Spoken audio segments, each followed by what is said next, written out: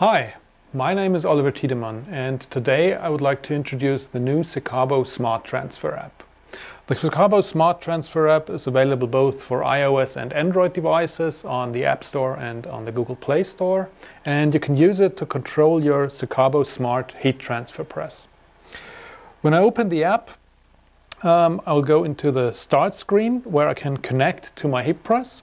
On the top I get a list of all the heat presses I was previously connected to, and in the Nearby Devices section I can find new heat presses that have not been connected before.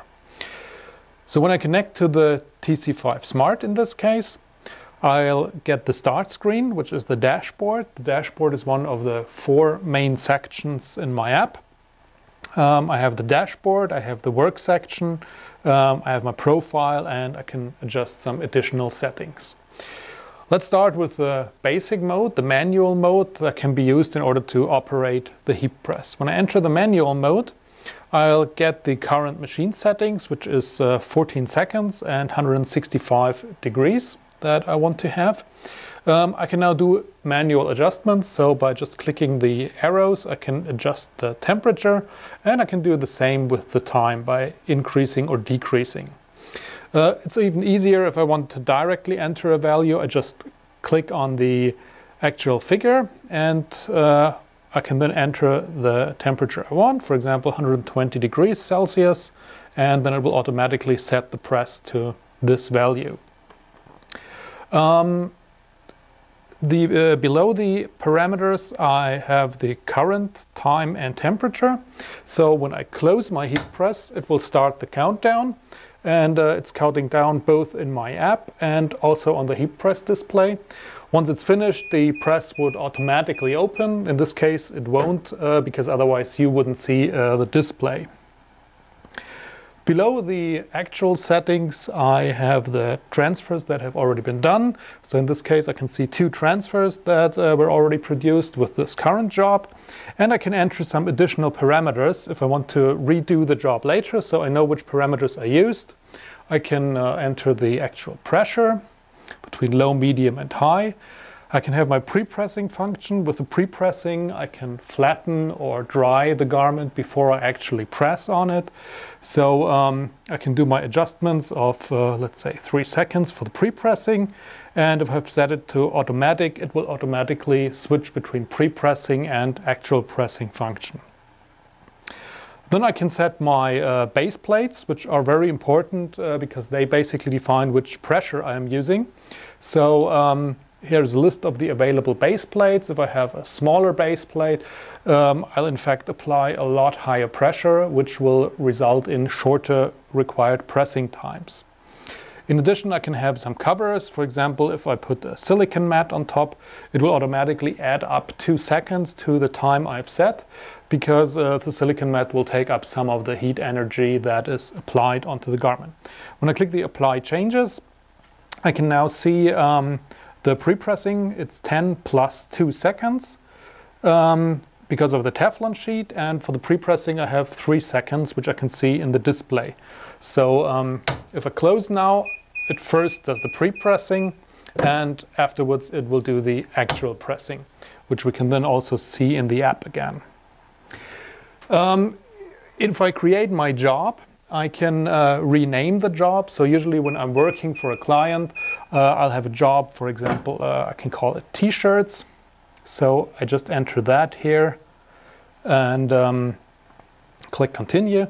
And now my job is named T-shirts. If you don't enter your name, it will always be called unnamed job with the current date and time, so you can remember when it was produced. If I want to create a new job, I can click the New Job button, and if I want to load a job, I can easily click the Load Job button, where I can get a list of all my previously used jobs that I have renamed and produced before. The second screen is the work screen. In the work screen I can switch between the manual and the comfort mode. Then I have my profile. In the profile I can get a list of all the jobs I have made. That's basically the same screen we've seen before. So I have my list here.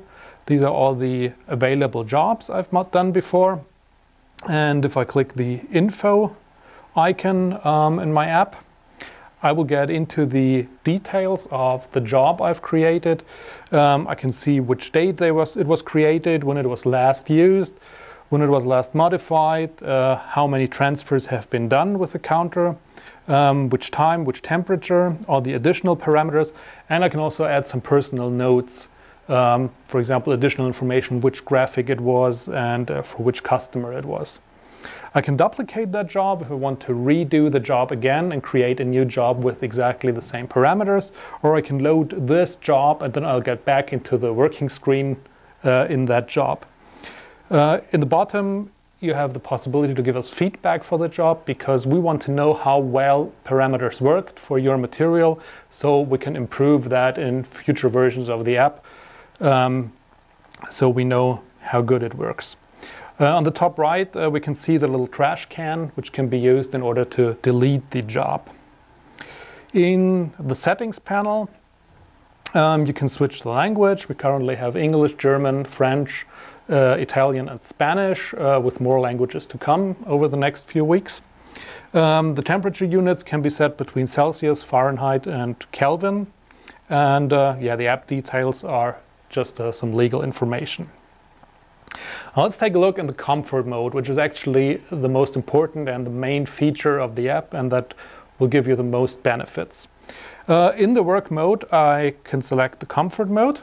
And in the comfort mode, I do not need to know which parameters the producer of the heat transfer vinyl told me, or which are the default values, but you will access our database and you basically just tell the app which parameters you want, and you'll get the correct settings. At first, I'll select the substrate. I can in this case select between polyester and cotton. So I'll start with the cotton material. Just click it in the app. After selecting my material, I need to select which brand of heat transfer vinyl I want to use. Let's try the SEF material, and in the third step, I'll need to select which material from that manufacturer, because most manufacturers have different types of material. So I'll pick the FlexCut Advance, and in the final step, I need to select the base plate. I'll start with a 38 by 38 centimeter base plate on my Secabo TC5. And now we can see the default settings that are recommended by SEF for this material, which is 17 seconds at 165 degrees Celsius. Below we can see the base plate, and we have two sliders, one for the time and one for the temperature. We can see both sliders have a green and a red area. We have done extensive tests on all the materials that are in the database to find out which combinations will work well and which will not. As long as I have my sliders in the green area, I'll get good results that have been tested. So if I want to reduce my actual pressing or working time, I can usually increase the temperature. In this case, I'll increase to 185 degrees. And we can now see that the green area on my time slider increases. So I can now reduce the time down to 7 seconds. It's exactly the same material for which I have needed 17 seconds before, and now I only need 7 seconds just by increasing the temperature by 20 degrees. If you want to change your basic parameters, you hit the top right button where you have all the substrate, brand, medium and base plate. And for example, if you just have a small logo for a breast pocket, you usually would try to switch the base plate to a smaller version. So that's what I'm going to do now. I'm going to switch to an 8 by 12 centimeter base plate. And now we can see that the green areas on both sliders are a lot bigger than they were before. That's because the small base plate applies a much higher pressure and therefore requires less time. So now with this, even with the default setting of 165 degrees, I can easily go down to 7 seconds, and I can even reduce the temperature to, let's say, 155 degrees. Or if I increase the time, for example, if I have a very temperature sensitive material, if I increase it to, let's say, 15 seconds, I can even work with 135 degrees, coming from 165 as the default value. So this can help you to work with material that otherwise wouldn't be suitable for a very temperature sensitive material. Below my settings, again, I have the amount of transfers I have already done, which are also counted. And I can have some additional parameters. Again, it's the same with the pre-pressing and covers. I cannot set the base plates because they have been set before. Again, just as in the manual mode, I can have a new job if I want to create a new job, or I can load my job. In the job description, it's also stored whether I was using the manual or the comfort mode with actually all the settings. So if I want to start over with a new job, I just hit the new job button, and again I can select a different material. For example, here I select my medium, and now I have all the different settings, and again I can switch between the different settings on my sliders in order to get the best settings for my job.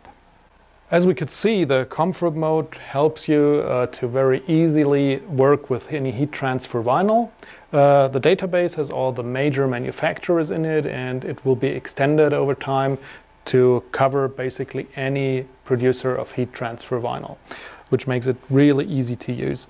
You do not need to look up the values, you do not need to ask your supplier which are the correct values. It's all in the database, and with the comfort mode you can use a much wider range of time and temperature combination that we have tested for you. So you do not need to do all the tests, we have done that for you, and you can save a lot of time by using these settings from the comfort mode.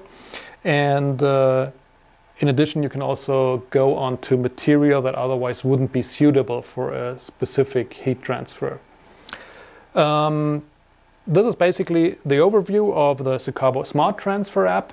I hope you have fun with your Secabo Smart Heat Press, and thanks for watching. See you next time.